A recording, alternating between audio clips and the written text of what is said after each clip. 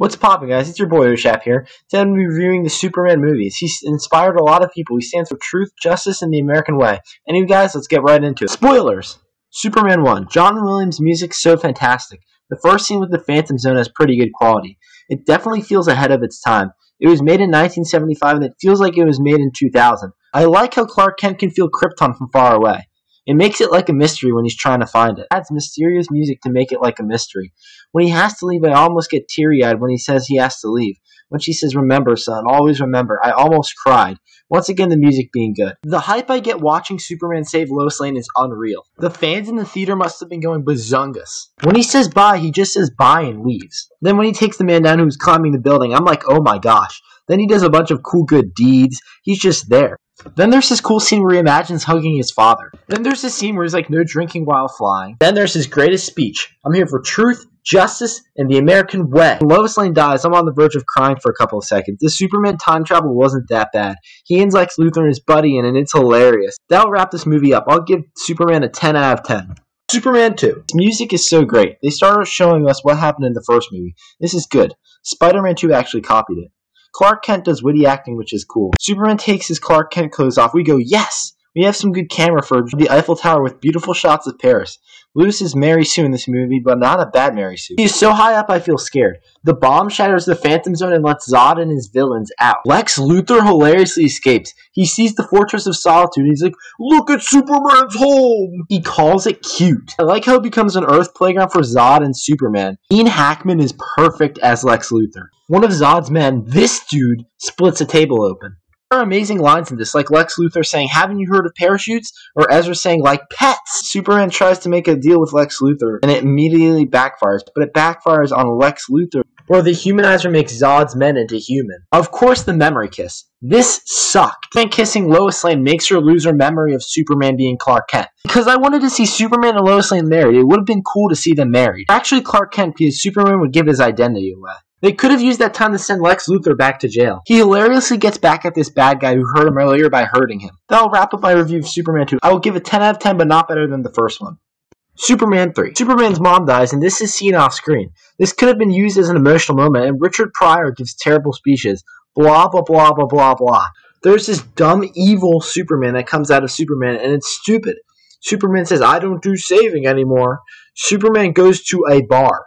You heard me. I said Superman goes to a bar. They ruined my perception of Superman. I have to say Christopher Reeve has good acting, but that doesn't change a single thing. Superman literally lets himself be crushed by metal. Thankfully, good Superman beats bad Superman. I mean, thankfully, because bad Superman is horrible. He does super welding. Somehow, Superman knows where the bad guys are. There is little to none knowledge to know who the bad guys are, to know where the bad guys are. Then there's this super video game. Whoa, look at this. Somehow they find kryptonite, and they're not Lex Luthor. This lady gets electrocuted, so she becomes a machine. The ending is okay where he goes on a date with Lana Lang. Most of this movie is super duper boring. See what I did there? I'm going to give this movie a 3 out of 10. Superman 4. Superman gives Lois Lane the magic forgetting kiss, which turns out to be cringy. Superman throws a missile at the sun, which makes Lex Luthor's baby Nuclear Man evil Superman. Or they could have just made Bizarro, but he dies every time he's not in the sun. Somehow China and New York are at the same day at the same time. Then Superman uses his eyes to put the Great Wall of China back together, making no sense whatsoever. Then with a bunch of bad mushing scenes together with Superman being pushed away. Then Clark Kent shows up at the Daily Planet, presuming Superman's dead. Then he's sick. Nuclear Man causes a fire and makes people fly. What a terrible slow-mo fight. Nuclear Man does this. What is this? After kicking Superman away, he comes back just to do this.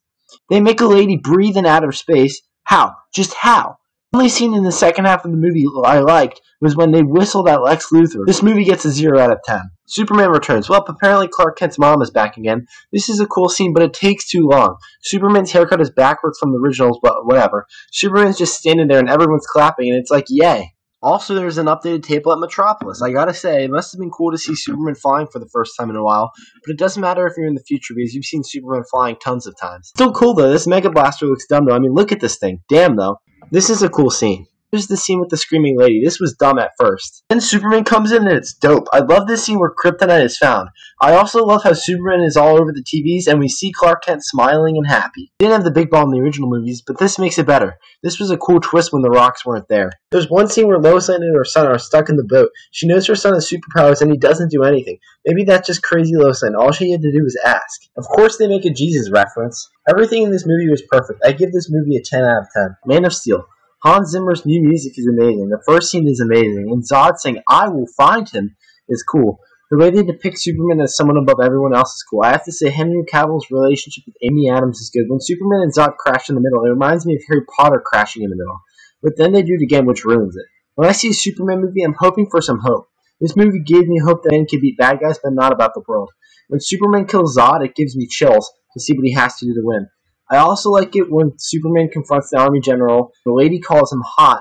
I laughed hard. When Clark Kent starts working at the Daily Planet, it gives me cringe vibes if there wasn't a Batman vs. Superman. Thankfully, there wasn't that much cringe before the announcements were made. I'm going to give Man of Steel a 7 out of 10. Batman vs. Superman. In the first few moments, we see Ben Affleck's perfect acting, but it's just a reaction to Superman vs. Zod. We see bad guys, but we don't know who they are. Jimmy the photographer gets shot in the head already. Part of this movie was made to introduce Wonder Woman. It gets annoying after a while. When Lex Luthor says the red capes are coming, I get chills. So then Superman has to kill Batman or his mom dies. Instead of just talking it out, he just pushes Batman away and fights him. There's a bunch of stops in the fight. Then it's back on again. Superman dumbly fights Batman instead of telling him. Martha's scene is laughable. It becomes sad. Batman tells Martha, "I'm a friend of your son's." I mean, already they were just enemies. For some reason, Lois Lane jumps in water when rocks are falling. That was a dumb decision. Couldn't you do anything else but dive in water? She was close to drowning. Good thing Superman picked her up.